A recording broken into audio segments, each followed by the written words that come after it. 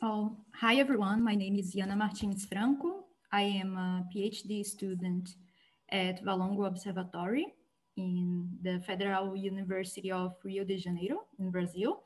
And today I'm gonna present you my PhD work, Unveiling the Emission of Complex Molecules in Luminous Infrared Galaxies. Let me see. I'm not, well, I don't know. Okay, so let me start with some definitions. Infrared luminous galaxies here, I use galaxies that have an excess of infrared emission. And we can see a comparison here with the SEG of a ULR, ultra-luminous infrared galaxy, with a starburst, a disk of a normal galaxy, and elliptical one. So we see clearly that we have an excess of infrared emission. And this excess can be powered by star formation activity, AGN, or a combination of these two things. We have some examples of this type of galaxies. In the local universe, we can see ULRs. Here we see an image of an ULR. We see also submillimeter galaxies at higher redshifts and dust-obscured galaxies that we call dots. And a characteristic very important about these galaxies is the large amount of dust. We see this clearly in the mid-infrared and far-infrared emission. And at the smallest scales, we see that dust becomes PAHs, polycyclic aromatic hydrocarbons. The PAHs are a class of molecules formed by benzene, this molecule that I'm showing here. And this molecule is composed by 6 atoms of carbon and 6 of hydrogen. And we also can say that PAHs are ubiquitous in the interstellar medium of luminous infrared galaxies. But what we can say about the properties of these galaxies when concerning PAHs? Well, we can use mid-infrared spectroscopy to unveil the obscure properties of these subjects. And as a first goal of this work, we try to understand the impact of these actually three different power sources. And when I say power sources, I'm meaning star formation activity, AGN, or a combination of these two things. And we want to undertake an astrochemical analysis proving the PAH emission of these galaxies. Our interest is by the size, charge, and the composition of these molecules. To do that, we analyze a sample of almost 700 galaxies up to redshift 3.7 from GOES and ATLAS surveys. And just for clarify, GOES is composed by LIRGs and ULIRGs, and ATLAS is composed by Seyferts, ULIRGs, starburst galaxies, SMGs, and other ones.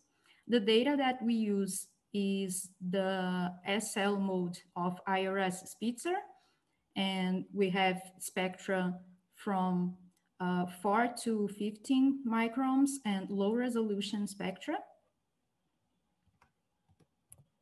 Our methodology is based on first spectral decomposition of these spectra, because we need to isolate the emission of PAHs. So we use a tool that I know that some of you know by PAHs.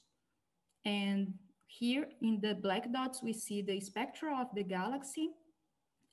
In purple, we see a component of light emission. We see the continuum shown in red, and the PAHs features in blue. So we proceed with a molecular breakdown into different types of molecules.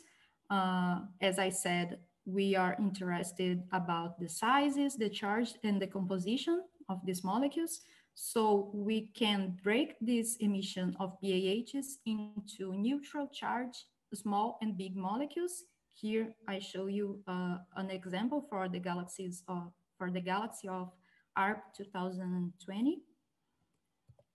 Well, our main results are based on the predominance of small and neutral PAHs. So here in the left, we see the results for GOES survey. And in the right, we see for ATLAS. We see clearly that neutral and small molecules here represented by blue and green dots are predominant on this analysis. And here I show on the x-axis the strength of an AGN. So for lower values, we see more star-forming galaxies, and for higher values, we see more active galaxies. So when we analyze this, we see that for ATLAS, we have a more predominance of neutral molecules, but we see a kind of tricky result that we see that Seyfert's shown more neutral contribution for these galaxies that are more active.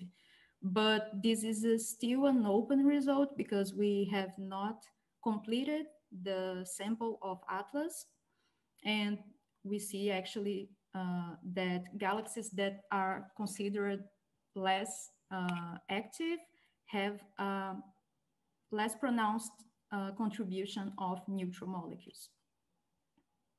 So I don't know how I'm in time, but I will let you with my conclusions. We have predominance of small neutral and pure molecules that we call molecules that are composed only by C and H. Our results are mostly consistent with Drain and Lee model for PAH emission under the submission of a radiation field. The radiation field is considered, it can be affect the ISM astrochemistry. And we see clearly that AGN are capable of altering these molecules, but we see these features are still significant. So this means that AGN does not completely destroy PAHs.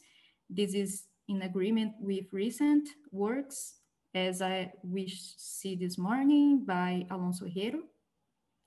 And our main conclusion is that we need more spatially resolved data because we actually need to see what is happening in each region of these objects.